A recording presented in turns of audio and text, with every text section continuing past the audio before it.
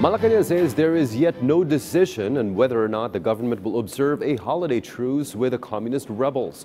Presidential spokesperson Satur Panelo said any recommendation on this will be discussed by the cabinet. He stressed, however, that what the government wants is permanent truce with the rebels. More of this report from Daniel Manalastas. The government remains hopeful when it comes to peaceful negotiations with communist rebels. Presidential spokesperson Secretary Salvador Panelo said fighting should stop as we are all Filipinos. There should be permanent truce. There should be no bloodshed as far as the government is concerned. It's about time we stopped all this bloodshed. It's been 50 years, my God. Let's end the internecine among Filipinos. But still, the communist rebels continue their attacks that left the peace process on status quo. Secretary Panelo said the president is serious in his warning against communist fronts not working within the law. They should always work within the law. Kasi kung ginagamit nilang fronts yun ng armed elements ng NPA, may problema tayo.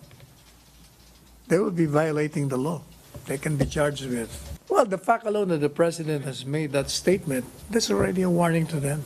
According to Panelo, the decision on the kidnapping and human trafficking case against former Bayan Muna Representative Satur Ocampo and ACT Teachers Party List Representative Franz Castro is in the hands of the judiciary. For now, they enjoy temporary liberty after posting bail. The palace believes that this is a clear proof that due process in the country remains strong. Ibig sabihin, yung due process ay tumatakbo at inaoobserbahan.